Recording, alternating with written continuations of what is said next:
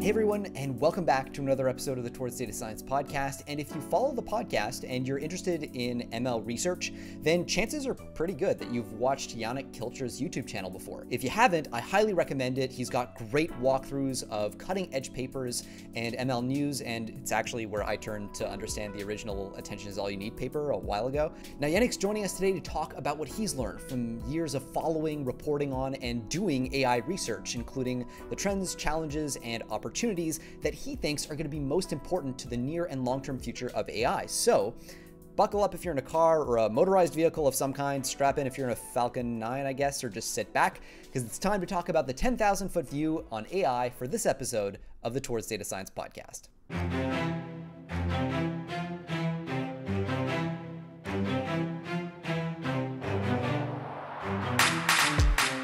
I mean, I've been following your YouTube channel for a really long time.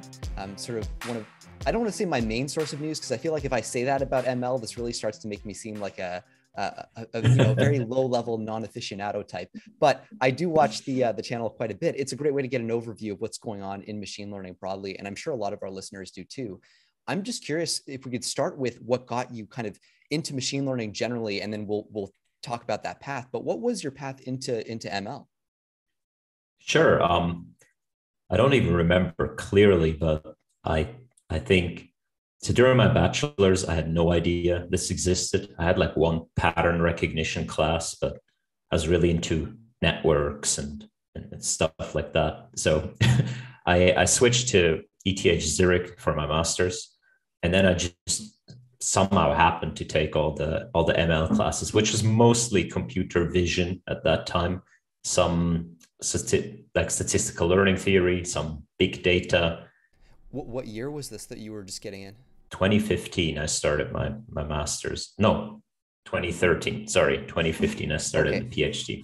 So 2013, it was so yeah, deep learning wasn't a thing yet, and machine learning was, yeah, it existed, but computer vision, the biggest, the state of the art was like some kind of cool SIFT descriptors or SURF descriptors, and then you would match key points in images, and you would try to understand images by using some sort of a structured SVM, things like this. I thought that was pretty cool. And then I heard someone was like, "Oh, someone has a master thesis offered in deep learning," right? And I had like a bit of a class in on graphical models, which was like sort of the intermediate step between, I don't know, like the classic world of like SVMs and general linear models. And so there's a graphical models with message passing algorithms. And that sort of got me interested in deep learning. So I was promised a master thesis on deep learning. It ended up being convex optimization, but yeah. Yeah. But yeah, that was pretty much my path. I didn't know it existed, and I just happened to stumble. And the timing there is really interesting. Talking about 2013, to the extent that you were at least vaguely in this space, like this is immediately post AlexNet. Everything is just being revolutionized at that time. Did you have an awareness that AlexNet was a thing at that point? Was that part of what played into your decision? I didn't hear of AlexNet exactly, but you hear rumors, right? Of this deep learning stuff that is now good and can now do things, right? So I heard some sort of like applications to medical images and image analysis using deep learning, and I just thought the word sounded cool, right? It's like, wow, neural networks, and So I heard of like perceptrons before, but briefly in the ML classes. So that was essentially, I think that it. So there was a feeling in the air, but it wasn't like something you could exactly name from not being a PhD student. Well, that almost gets us right to this issue of machine learning being in the news and people hearing about it and actually kind of absorbing what's going on, because it's a space where so much is happening, especially nowadays, that catching up or keeping up with the field seems like, I don't want to say a hopeless task, but it seems almost impossible. I'm curious about how you started. Okay, so how you started the YouTube channel, and then what you do today to stay on top of things. Like, how does the ultimate like machine learning research dimensionality reduces information? Well, it is, as you say, a hopeless task. So I used to read all of archive, or at least the relevant lists in archive. So Wow. like obviously the stat ML, then like LG, C computer vision, all of these kind of lists I was subscribed to. I had a little script that every morning would download all the papers, and I would just not read them, but like flick through every one of them every morning on the train. Wow. That took, flicking through them took, I don't know, 20 minutes, half an hour. Most of them, the title already is like, nah, but still. So I used to be able to do that. And that nowadays, this is just hopeless. You can't even read all the titles that appear and Do you still remember when that keep threshold was crossed? I don't know. I don't. But I just started it for me because I sort of got into the PhD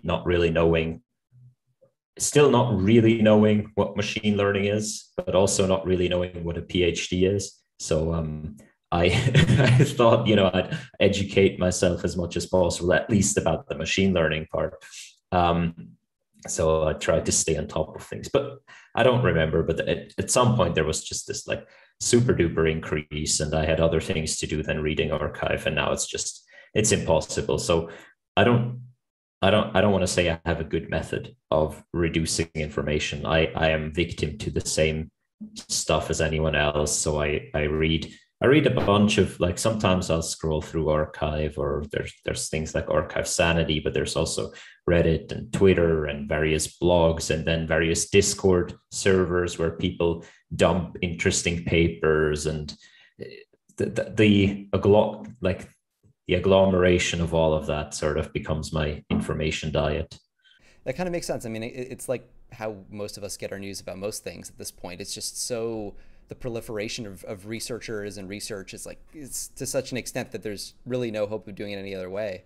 But then I guess at some point you have to make the choice as well of like what stories are newsworthy, like what ML news actually makes it onto the channel. That's another thing I'm wondering about. Like, what do you find compelling, let's say, especially nowadays? Like, what are the things that people should be keeping track of, and how does that play into what you choose to show and don't?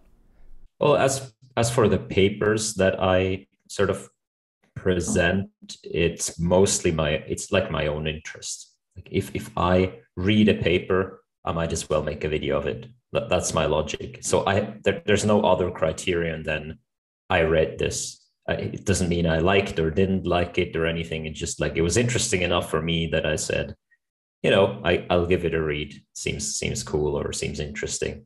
And then other topics like news, it's, I guess, again, just what interests me, what I would like to know, right? If I didn't like, Yeah. so I've never claimed, and I don't want to claim that I'm some sort of an arbiter of what's noteworthy and what isn't. In fact, I'd love there to be more channels like mine, and there are, right, and that do different things, slightly different things, maybe sometimes the same, and that we can sort of provide a more well-rounded picture of the space. Yeah, and actually those personal filters that we all apply anytime we kind of do our own news parsing are really interesting because they do sometimes differ from what gets covered in, your classic kind of tech reporting. I've seen a couple of stories that you've covered through a more skeptical lens, and I'd love to get your sense of like where you think news coverage tends to fail most badly when it comes to machine learning and AI, and like, the direction you would nudge it. I probably fall into the same traps as many others. Maybe I have some different things. There's some narratives that are sort of overarching that I see, and where I am almost like reactionarily immediately skeptic. For example, like what was like all the autonomous methods, inherently they are inhuman. They don't understand anything. They're so biased and terrible, and they what is it? Tell people to kill themselves. They're unsafe. Right. Like, Yes. there's this notion where it's pretty easy. Like people buy this pretty easily, and it's true to some extent, right? But then, people tend to lean into it. I think journalists know if they write a story like this, it will immediately receive good reception by their audiences. And so in these cases, I tend to be a bit skeptical and be like, yeah, but but then I probably have my own weak spots for things that I just think are really cool, but maybe deserve a bit more skepticism. So, I don't know, how would I want it to change? Maybe it's not super expressed in our field, but it's always good to not have that much of a monoculture. So just like different opinions, like people just saying different things, voicing different opinions. I feel it's not too extreme in our field, so it's already okay. Yeah. There definitely seems to be that vibe. I agree. At least, from my particular corner of the universe, it does feel like when you see a news article, you could have a pretty good prior that if it has to do with AI, the arguments in it are going to be net AI negative, and net AI negative in a way that isn't, I don't know, I tend to feel like not the most interesting way to be bearish on the tech. Like there are legitimate issues that people have flagged, issues around alignment. These things are interesting, like, and they have potential consequences, but not to downplay the importance of something like AI ethics. I think there are interesting conversations to be had there, but it so quickly feels like a kind of microcosm for general political discourse that people read into these things behaviors that they really want to see because it's validating somehow to a prior. I don't know if that's part of what you're gesturing at here, but that's certainly something that I've perceived at my end. Yeah, absolutely. And so there's on one side there is some of these topics which you can almost predict if a let's say a tech journalist writes about them, you can almost predict what's in there, and you're absolutely right. And there's also the sort of related thing about sort of the study of the field itself, which also has these sort of like the narratives. And so whenever I see something where like a lot of people agree unreasonably much, that's when I become a little bit skeptical. I think that happens to everyone, right? So yeah. We're not like independent ensemble learners. We become highly correlated very easily. Sure. No, well, one thing I'm wondering about, I'm still trying to figure this out for myself, is we've had a lot of a mix of like AI ethicists and computer scientists who are focused on AI ethics and AI fairness, all that stuff. I'm still trying to tease apart like what parts of this problem are both legitimately interesting and tractable. Because one of the issues that I found come up a lot is, you'll have observations like, well, machine learning models reflect the biases that are already intrinsic in society, and there's sort of this like ... thing that happens, and then you're left hanging wondering what the implication is, like what should be done, and a little bit frankly confused. And I think this is where a lot of people get confused about what AI ethics even is, because it often doesn't seem to, it seems to want to be technical, but it's not technical, and we're not supposed to do anything about it, but we should. Like, I wonder if, again, I mean, you're not an AI ethicist, that's totally fine, but I'm just wondering, given the fact that you've had this chance to look at the news from a 10,000-foot view for a long time, and you've been in the space for a while, are there, like, what are the most interesting AI ethics issues that you see today that you think maybe deserve a little bit more attention than they're getting right now? Ethics is a big field, right? I mean, there are many questions in there, and I don't even want to say that it's not like, it is completely necessary sometimes to just speak about a problem without always having to come up with a solution. Like that's completely cool. So I don't want to say like you always have to bring a solution. No, it's completely fine to just say, look, here's a problem, and just leave people hanging like this. Yeah. Interesting question. I think the standard question, like standard quote unquote questions that people raise are mostly really legitimate questions, like, are we going towards sort of a technocratic world? What does it mean if we hand over control of our lives to algorithms? Algorithms, that are, first of all, not human, which means there's no saying like, come on, I have a bit of a special situation, right? Can you maybe this time? So there's none of that, right? But then also in a way of, not only are these algorithms, but they're algorithms that are statistically derived from data, and all the problems that go into that, like, what data, how's it collected, what does that mean? Because you can't blame the models necessarily, because if you feed data to a model, you're essentially saying, this is your world. Like, like to the model, the data that comes in, that's the world of the model. And so I see, like, you pick your favorite AI ethics question. It is an interesting question. Absolutely. As you say, it then sometimes turns into a battleground for, I don't know, bigger issues or political issues or something like this. Though I do know that there are a lot of AI ethicists, maybe with a lesser profile because they don't shout as much, but that actually try to really calmly and well, neutrally, but at least like cooperatively work towards a solution. Yeah, it is definitely the case that there does seem to be that bifurcation, or not bifurcation, but there's a continuum, let's say, of shouting and thinking that goes on in the ecosystem.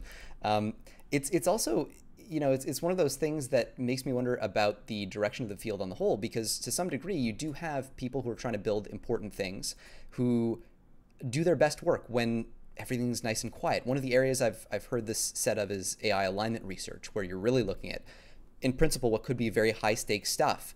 And to the extent that we're having these conversations out in the open, talking about what is the loss function that the full AI that will eventually run humanity will run on, like, this is something that could lead to a lot of shouting. I am curious, because that's something I've seen less of.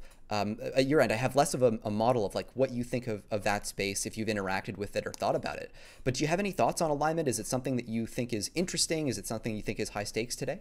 As you might have noticed, I haven't interacted with that space too much. Personally, I don't. This is not on the forefront of my mind. I think it's a bit of a conundrum, right? I think the age of like AGI, to the point where it runs humanity, we can't shut it off anymore, and so on. And then like the paperclip collector problems. I don't think, just my personal opinion, I don't think they'll kick in soon. But again, I realize that if you do the calculation, sort of a Pascal's wager thing, even though the chance is small and it may be far away, if it isn't, then the implications are quite grave. As you say, right?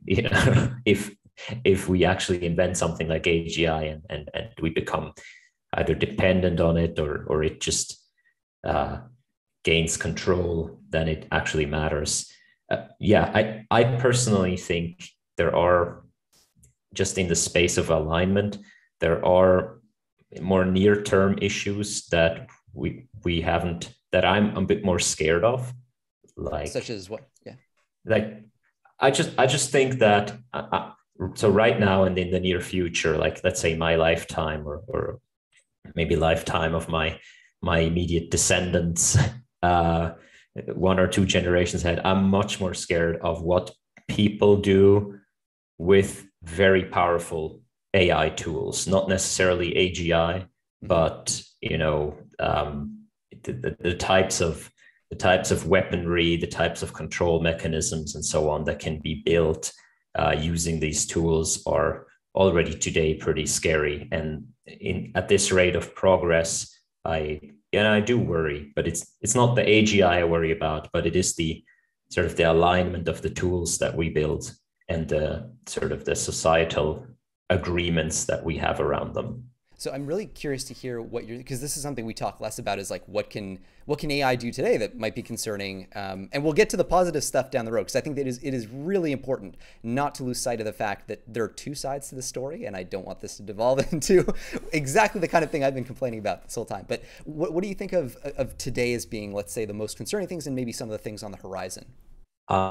Well, just in terms of statistical models, for example. And even the same things probably have always good and bad implications.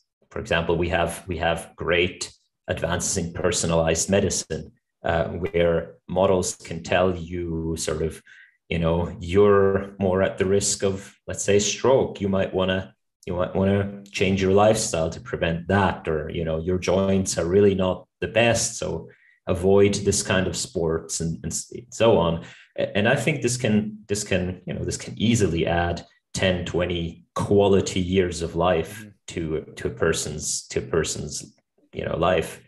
And that is just like, it's great. I can imagine, if you're 70 or something, and the difference between being unhealthy after a life of bad health decisions and being healthy is, you give up all your money to switch from one to the other, like, easily, right? And so I see a lot of potential there, but at the same time, the same technology is, of course, if your health insurance gets a hand on that, right? Then, and even that is not as clear cut, because then you could say, well, the health insurance can sort of encourage you, can lower your premiums if you make these good decisions. But on the other hand, we also know that health insurances, they really love to, not take people on that pose any risk to them.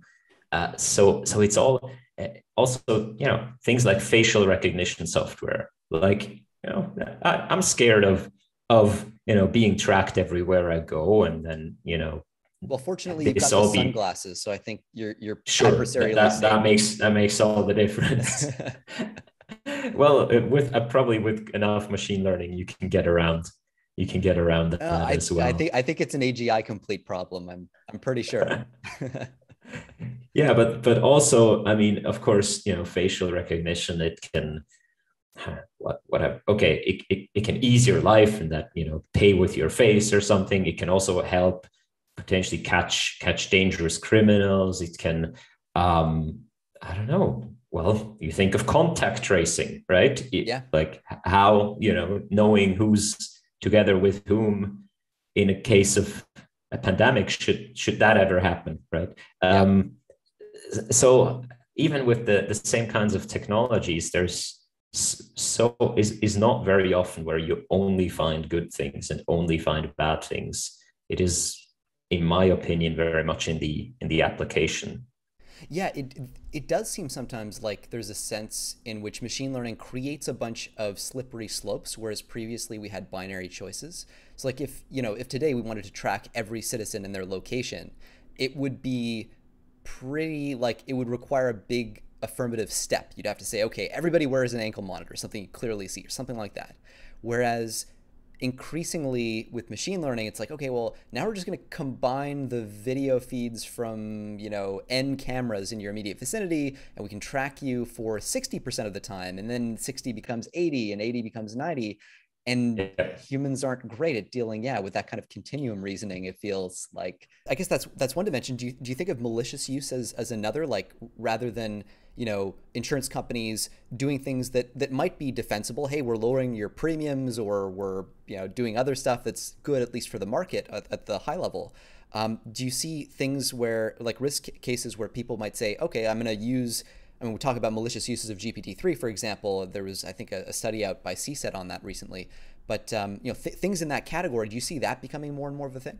Sure, some. I mean, okay, with the GPT, I've never really understood. People are like, oh, it can be used to create fake news, and I'm like, well, if I want a piece of fake news, I'll just write it. It's not in the, like, I don't need 100 a second, right?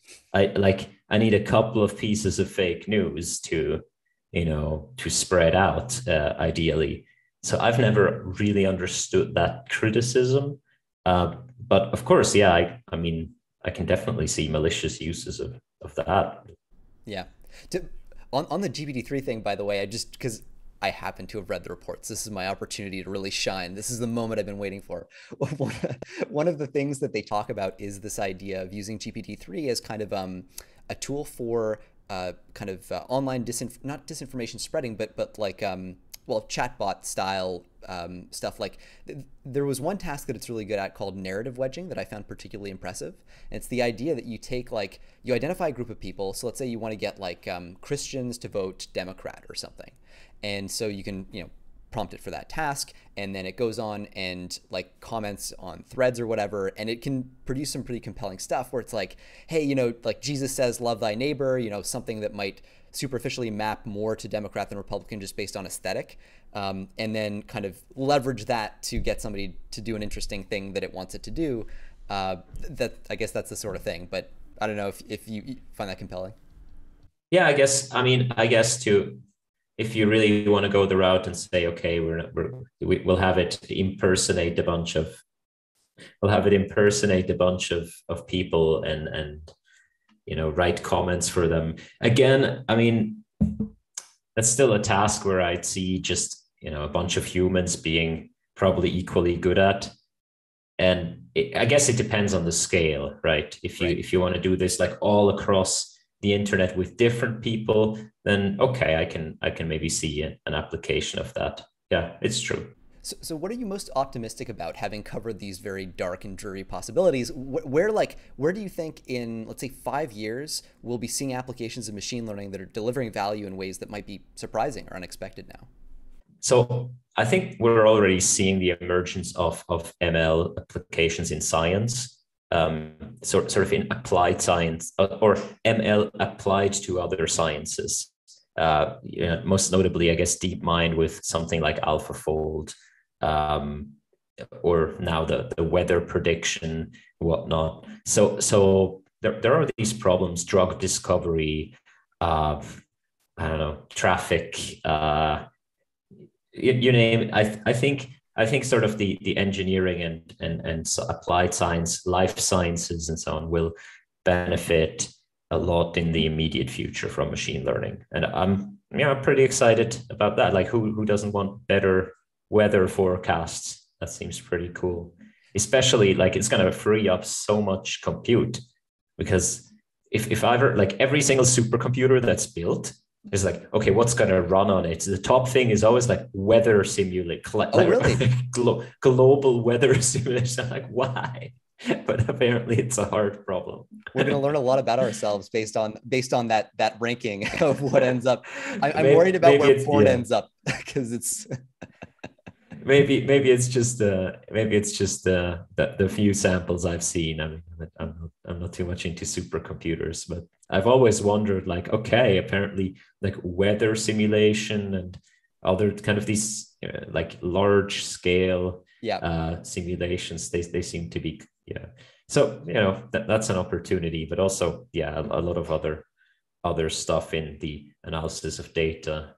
So it's interesting that a lot of these applications are sort of, it's not that they're hidden from consumers, but they're kind of machine learning in disguise. So I don't think most people think of machine learning when they think weather. And I don't think they think of machine learning when they consume a tablet with some kind of, AlphaFold 5 designed drug or something that might come out.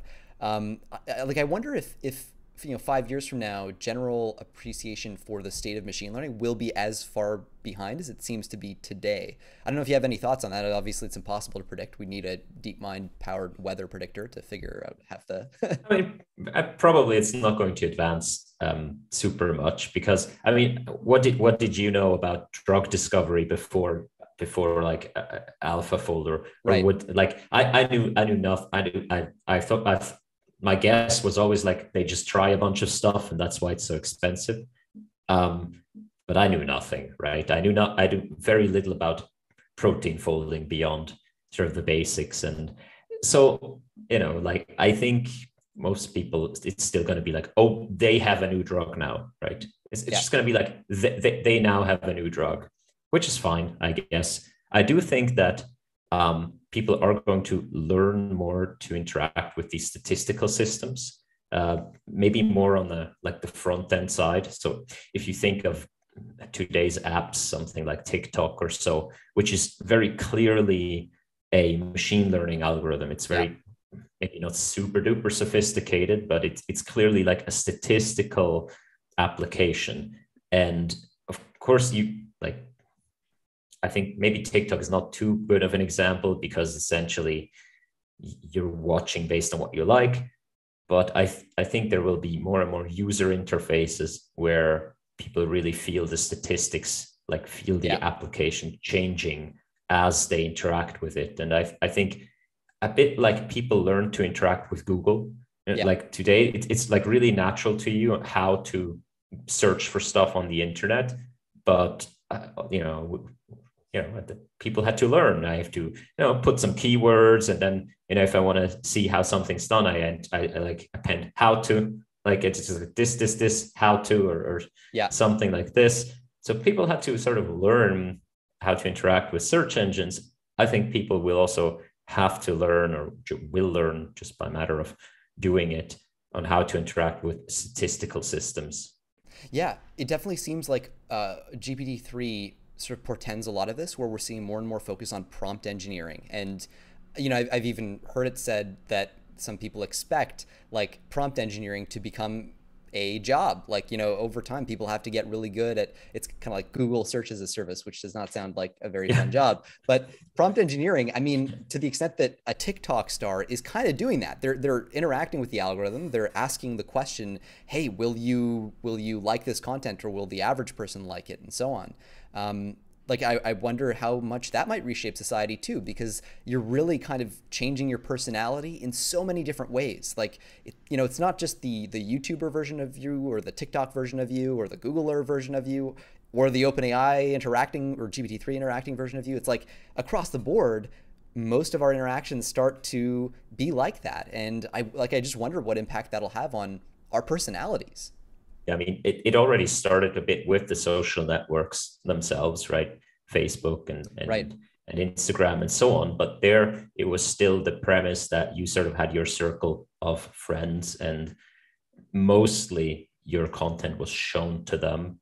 And so you would mostly have to think about, okay, what do my friends like? What does my quote unquote audience like? Yeah. But now it's grown more and more into this space of, there's not really, I guess, sorry, I don't use TikTok. I'm old. Okay. I think there is the concept of following some channels, but I think most of the content is really delivered through the recommendation engine.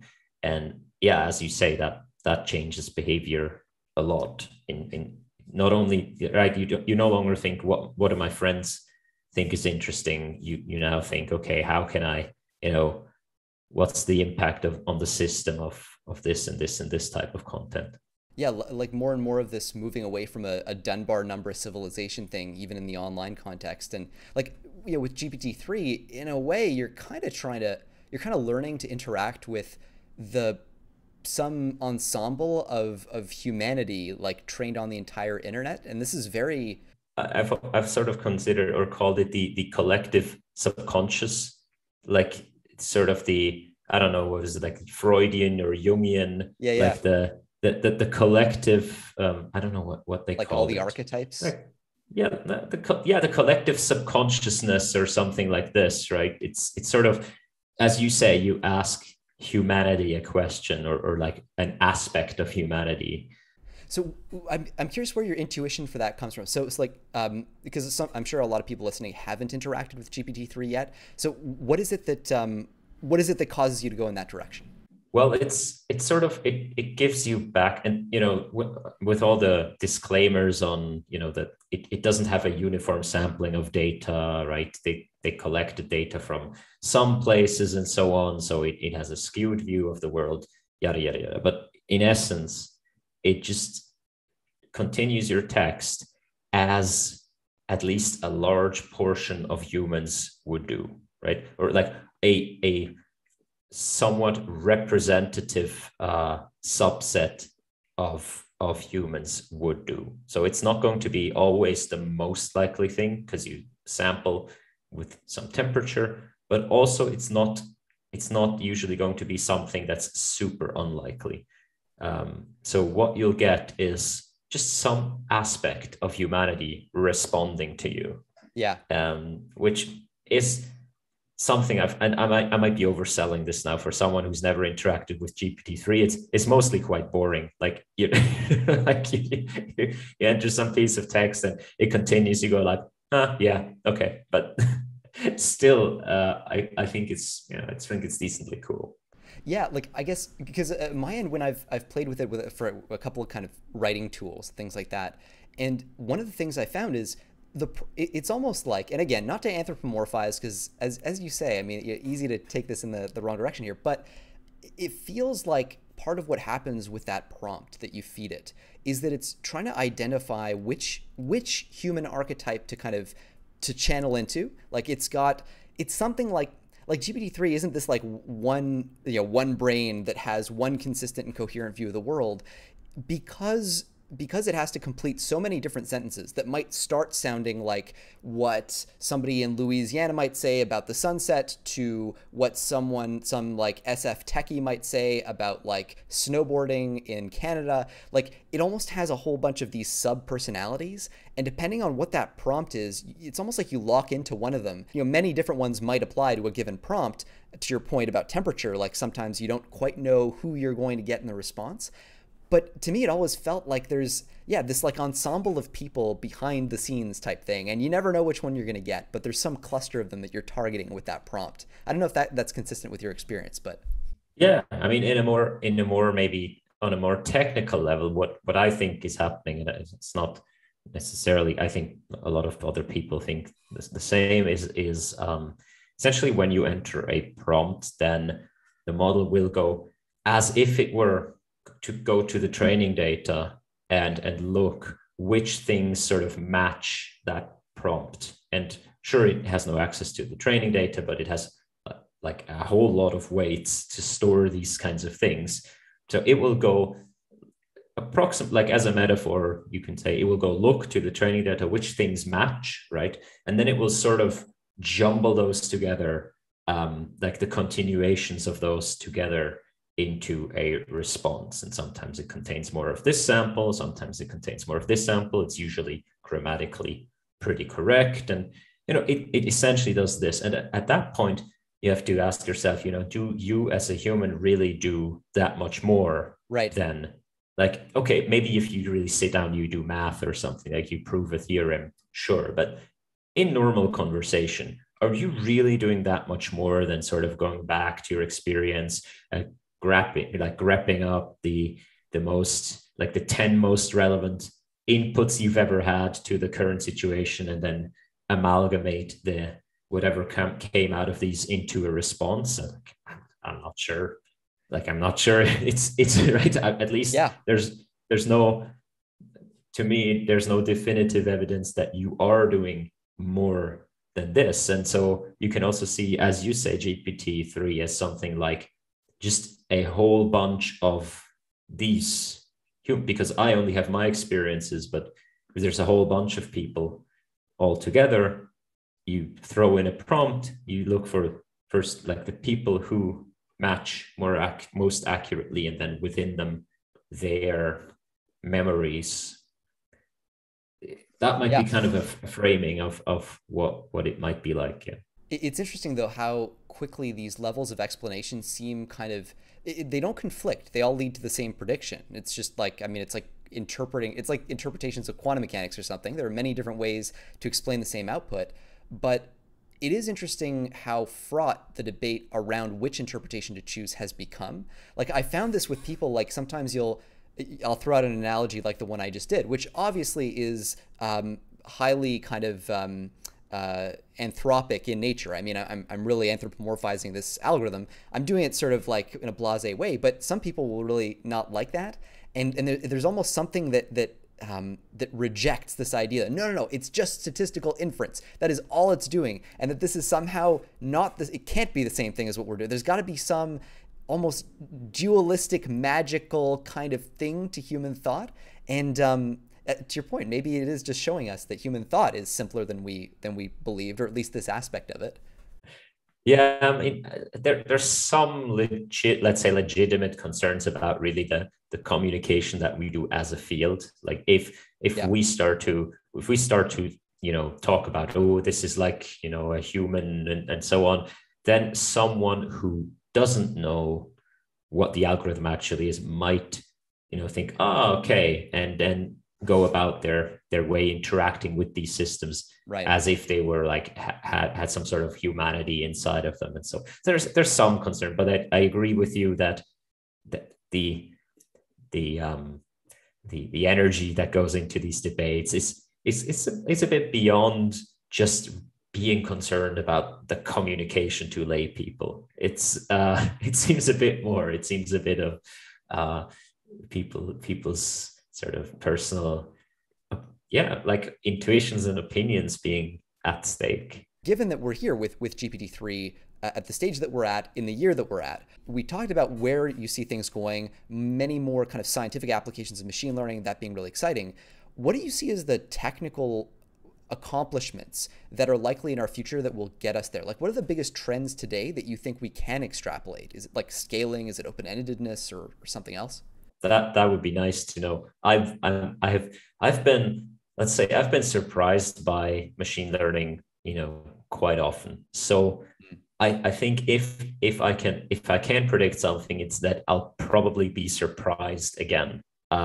So maybe it's not going to be the things that I see right now.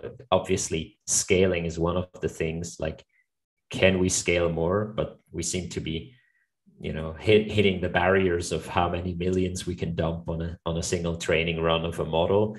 But I believe that, we as a community will find ways to get around this, either by becoming more efficient or by just somehow figuring out how to scale otherwise. I'm not sure how that should go, but let's I don't know, like every time a router routes an IP packet, they also at the same time, kind of for free perform a weight update or like something. I have no idea, but yeah, I agree. Like open-endedness is a big issue, but I think it's been a big issue for a long time, right? The exploration exploitation trade-off in reinforcement learning has been probably like the first person who thought about reinforcement learning was already like, okay, how am I gonna actually make it explore? Yeah. And I think open-endedness has this as a central question. And it might be that we now have sort of the computational methods to try out some of these methods. So that might be a big field. A lot of people are saying graph networks are up and coming because some hardware now starts to exist for them. Other people are betting on symbolic AI combining like neuro and symbolic, though I'm not sure if that's not just being salty that neural networks work so well. Like it's like, so they're like, okay, fine, we'll combine them. Yeah. I have a really reductionist take on that, which is probably just fueled by ignorance. But I keep getting confused about, like, isn't the story of deep learning just like higher and higher levels of abstraction, such that what previously were symbols get abstracted away and kind of optimized through training? I don't know if your take is any different. Maybe I'm missing something obvious here, but that's always kind of been my general sense. Yeah, I mean, it's a very interesting question because just from watching our brains, is that clearly we do something that's, you could call logical inference. Like I can clearly think to myself, okay, given A, given B, and given the rule A and B lead to C, therefore C. Like I can do these, and I can do them fairly quickly, logical inferences in my brain. Yet nowhere in my brain is a structure that handles discrete symbols. Like there's just, or we haven't found it yet, right? But my brain is is like entirely made of really specialized types of neurons, but it is still neurons. It's still like these, not continuous, but like spiking signals, and there's no logic machine in the brain, right? So both sides have a point, right? Yes, we do symbolic computation, and we seem to be doing it on a fairly low level, like because it's fairly quick, but also that there's no such apparatus anywhere, so it must be somehow possible using neurons. So I don't know. What I do know is that maybe like the symbolicist, the pure symbolicist, it just doesn't seem to actually scale. Like, right. The problems quickly become so, like, world is just more fuzzy than not hot dog or hot dog. It's like, there's a spectrum of hot dogginess, and that just really quickly becomes the culprit of these methods. So I wouldn't necessarily bet on symbolicism making a return, but again, I was surprised more often than not. So in my capacity as the uneducated hot take spewer on this particular episode of the podcast, I guess one of my things with symbolic reasoning at that level is like, yes, we appear to be reasoning symbolically, and there's this temptation to say, okay, so there must be some like transcendent abstractions that we're using that are consistent and blah, but then you realize we make mistakes. We make mistakes when we do our symbolic logic, just like GPT-3 can like do math with small numbers, and then everybody says, oh, it can't do math with big numbers, so therefore it must not be able to figure out. But it's like, have you tried doing math with big numbers? What happens when you get to that? Like, there's a threshold where I can't multiply numbers with a certain number of digits either, not to be a schmuck about it, but like, it seems like at least this could be part of the answer, and I'm just kind of confused given the trend with machine learning, the trend of abstractions taking over. But I have been wrong about far, far more basic things before, so I'm not going to place any bets on that intuition. Yeah, same. Yeah, I've been wrong more often than not. So I'll just see what happens.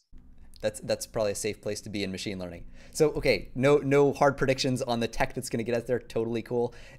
Are you generally like do you see the kind of Rich Sutton argument for the bitter lesson, basically just that we need more compute power, and the story of machine learning in retrospect 20 years from now or 50 or 100 years from now will be told as the story of increasing compute power and increasing amounts of data? Or do you think that these finessings of algorithms are actually going to be a much bigger part of the story going forward?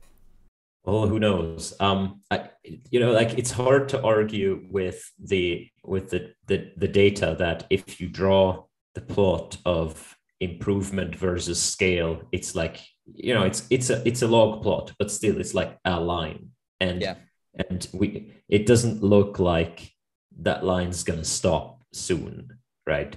It's more of a problem that we like physically cannot, bring up the scale to test it, but it's not like, it's hard to argue with that, to say like, no, scale's not going to work anymore. It worked till here, but it's not going to work. Like, I think that might very well be our fate, that the story of machine learning is the story of, well, all these tricks you had, turns out you just need, more data. That being said, it is interesting that humans, for example, learn from very little data. We see something like this in GPT-3 with the in-context learning, but still, I think that the plasticity of what we appear or experience as general intelligence is something that might be hard to get, even with scale. Ultimately, it comes down to the question: are there problems where curve fitting is just not enough? No matter what the curve is that you're fitting, are there problems where just curve fitting isn't enough? And I'm not sure if curve fitting is Turing complete or so, but I guess that's going to be the question. In more practical settings, I think I'm hopeful that sort of the smarter techniques will triumph, because in most practical settings there's not that much data, right? Or for whatever reason, right? Could be just because it's a small thing. Maybe it only a phenomenon, a natural phenomenon that only happened 12 times in the history of the planet, right? So good luck training a GPT-3 on that. Or because it's private data or something like this. So I don't think that the smart methods are out the window. In fact, I think we need more of them, because there's just not always going to be the scale available. Yeah, as you were saying, I mean, at a certain point, like the constraints on compute, the expensive compute might just like force us in that direction. In the sense that the sort of fast AI Jeremy Howard philosophy, how much can I do with limited amounts of compute, has led to people discovering new ways to make more out of the compute that we have. I guess one challenge too is like measurement of this progress, because one of the things that's happening now with GPT-3, we talked about open-endedness, more general systems, is that we're looking at systems that are more flexible, that can do well across a whole bunch of different tasks. And so, I mean, I imagine a lot of these curves that are dependent on like how well do you perform at like this specific, like at ImageNet, or how well do you perform on your like glue score or whatever it is, are going to start to not tell the full story, where we're going to have metrics for like generalization and generality. Have you read much about generalization? Like what do you find interesting in that space of measuring generalization capabilities? I have no clue ultimately. I do find it, so I find a benchmark like, let's say, ImageNet, much more. It tells you much more if the model wasn't trained for it, right? Right. So these benchmark, let's say MNIST. You take MNIST, and I come to you and I say, like, I have a new state of the art on MNIST. It's like, well, of the 7 images that the last state of the art misclassified, you just happened to get one more right. Like, Yeah. okay. And ImageNet, it's still a challenging problem, but also it'll get to the point where if your goal is to beat ImageNet, then the ImageNet benchmark is much, let's say, less meaningful. Yeah. Whereas if I say, well, all I did was I just took a general method, trained it on a bunch of images from the internet, and then look, it performs well on ImageNet, and it also performs well on this other data set, then I'm much more inclined to say, yeah, sure, it's a single benchmark, it's a single data point, but still, since the model wasn't trained for it, it is actually a meaningful number. So I think the benchmarks that we have aren't super worth less. Now, that being said, sometimes there's like a hidden, this happens in reinforcement learning a lot, where people like come up with a general algorithm where, and then they say, well, it solves this problem, like it solves Montezuma's revenge in Atari. But then you look at the algorithm, like clearly these people wanted to solve this particular thing. They just framed it in such a general way, right? But Right. clearly it's so that there are subtle ways in which things can be tailored. But I think the benchmarks are fine. We might need some more, or some more exotic ones, but ultimately, yeah, I think they're still okay.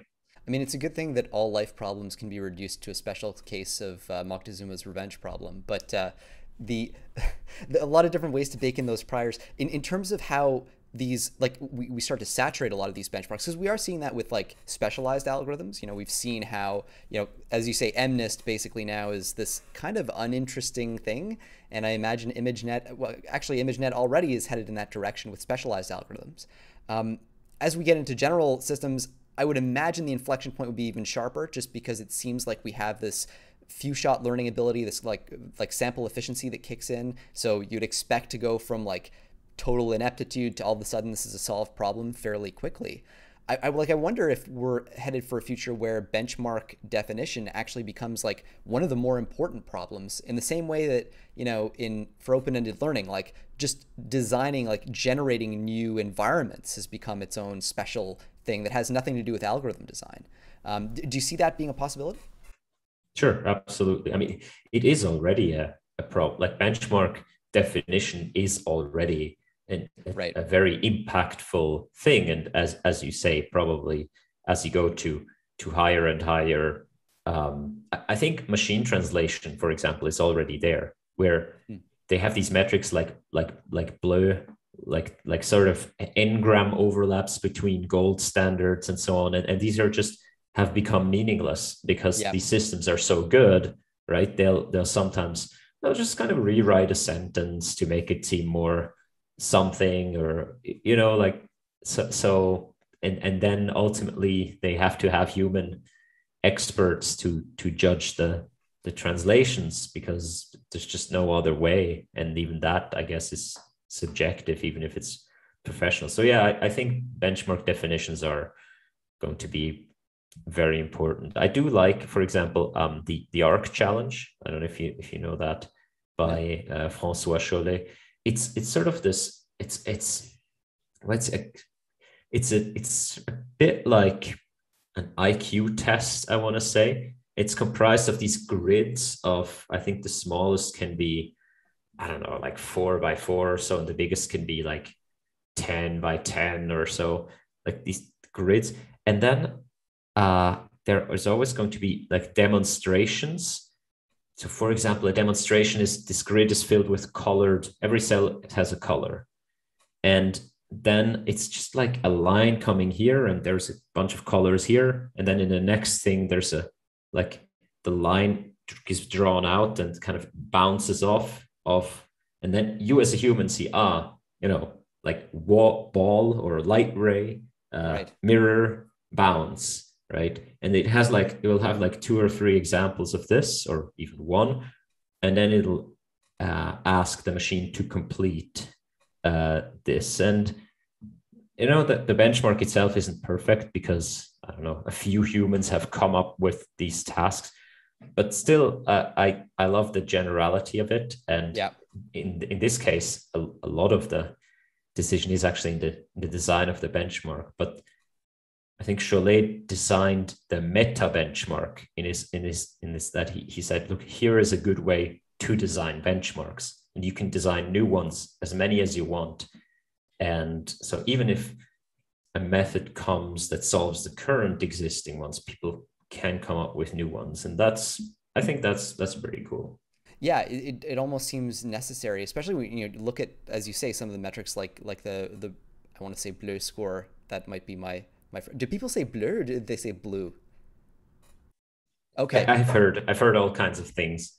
That's the problem with reading papers, is you only ever see it written, and then you're like this like socially maladjusted person when it comes to conference time, because everybody has their own opinions about it.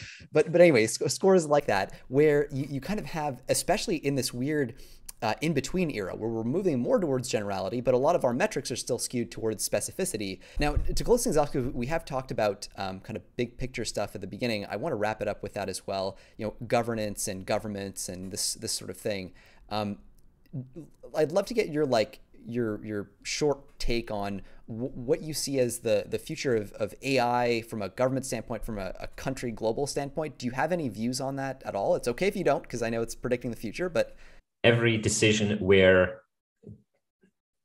you even think government becoming involved is inherently a difficult decision, and like a nuanced decision. There's like, points for, points against, yada, yada, yada. So I'm not, my opinions, okay, I express my opinions strongly, but ultimately they're weak opinions. They're unsure opinions. I think AI as, let's say, a tool to do things is, I guess, like other tools. And I see a place for governments saying, you can't just bludgeon someone with a hammer. You can't just, I don't know, you can't just turn on your GPT-3 and go, I don't know, online mobbing on someone just because your GPT-3 can impersonate 100 angry users on Facebook. I'm making stuff up, right? But sure, yeah. It's as a tool, I think it's going to be subject to regulation, and the more powerful it becomes, I think the more subject it is going to be for regulation. Now, whether or not the current, let's say, the approach of the European Union or something is going to be effective in achieving what they want, I'm doubtful. I also think government by its nature is slow and is given that the rate at which our field advances is probably always going to be like 7 steps behind. Like they'll be like, well, we're going to regulate the addition of residual connections now, or something like that, right? So I think it's a challenge for government to come up with dynamic enough rules to be up to date. And then there's the sort of meta question of with how the field's developing, there's also concerns about, let's say, monopolies forming, sort of AI monopolies, right? We already see this with scaling. There's only very few, there's still enough institutions, but if we scale up again, there's going to be very few institutions that are even capable of training these super big models. And if they turn out to be like, very impactful, then all of a sudden you have like a problem where, I don't know, there's like Hooli, and Hooli has the big AI, right? And Hooli now decides who can use the big AI and what it's used for and which outputs it filters.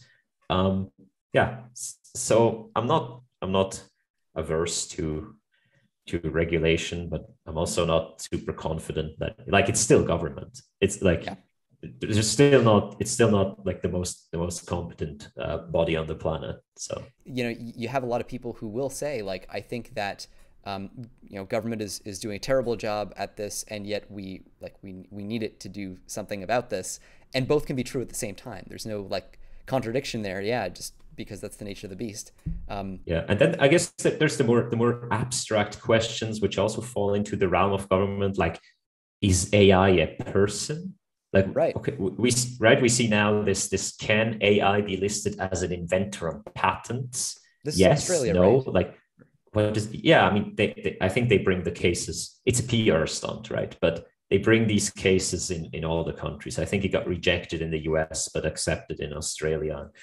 But still, right? Is this a person? Like, how should this be treated? And so it also, that one seemed especially wild to me, given that we're talking about like AI systems today. Like, people are obviously thinking about like, GPT-2, like text generation, other systems we have today with like basic RL and stuff. But like, in the limit, at least if you have a materialist reductionist kind of philosophy, in the limit, you will end up getting like just humans. So there's got to be more nuance to it than like, is AI, is some computing processing engine a human, or can be an inventor or whatever. It just seems very kind of myopic and short-sighted, at least through my narrow lens. I hope we can all get our acts together in time for this stuff. And if you're right, we've got plenty of time for it. So that's hopefully a good thing, at least through that at that level. Yannic, thanks so much for joining me for this. This is a lot of fun. Thank you very much for having me here.